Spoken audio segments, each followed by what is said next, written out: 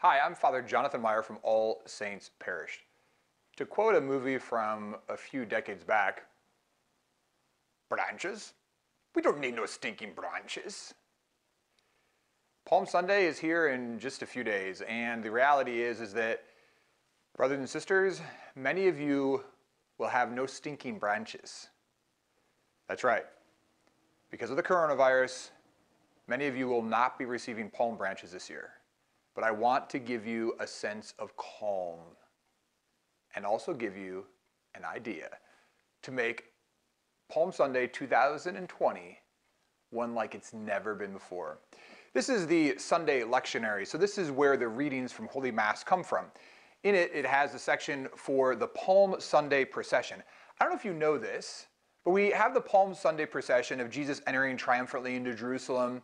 The liturgy of the church has us in a 3-year cycle. So we read Matthew, Mark, and then we read from John. So this year it's year A, so the gospel passage will sound like this.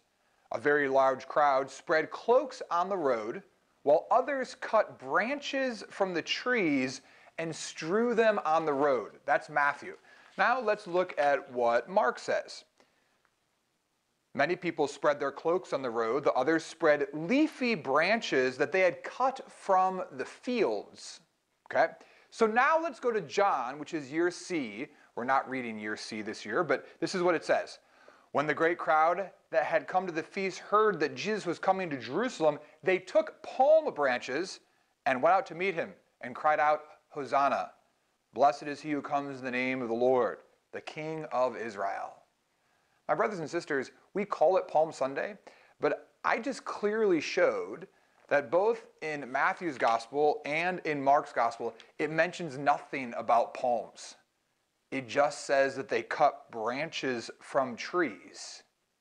And in Luke, it clearly says they spread leafy branches that they had cut from the fields. So here's the deal. I realize that we often have palm branches because John's gospel clearly says that they took palm branches, but 2 of the other gospels don't mention anything about palm branches. So here's what's amazing. If you don't have a palm branch in 2020, you're going to be just fine. You really will.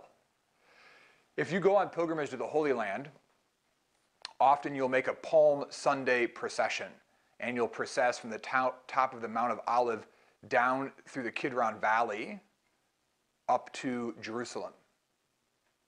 There'll be often gentlemen selling branches. In my 6 pilgrimages to the Holy Land, I have never once carried a palm branch in my hand. What are they always selling? Olive branches. Sometimes olive branches that are twisted together with rosemary. When I studied in Rome, for my seminary education, we didn't have palm branches. We had olive branches. I just want you to all know right now, it's okay if you don't have a palm branch. And in fact, let's face it, this isn't going to be a normal Holy Week. So I think all the more we should make it stand out like we never have before. So the Bible clearly says that there were branches, but it doesn't have to be palm branches.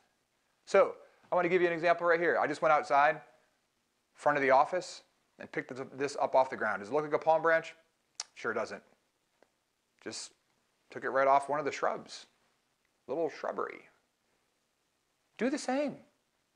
I want you to go out. I want you to find a small little branch of some sort, and I want you to take that into your house. I want you to have it with you at Mass on Sunday. I want you to allow this branch to be in your hand. And I want you to cry out, Hosanna to the Son of David. Blessed is he who comes in the name of the Lord. Hosanna in the highest. My brothers and sisters, we aren't called to be trapped in these times. We're called to be creative. We're called to not be afraid. Fear kills creativity. That's not of God. In fact, what do we read about in the book of Genesis? God is the creator. What does it mean to be like God? It means to be creative. It means to think outside the box. So use this as an opportunity to think, how do I celebrate Holy Week?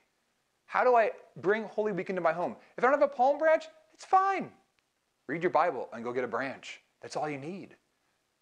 And what's more importantly is that you present yourself to the Lord this Sunday. When did those crowds come in hundreds at the time of Jesus' entrance in Jerusalem?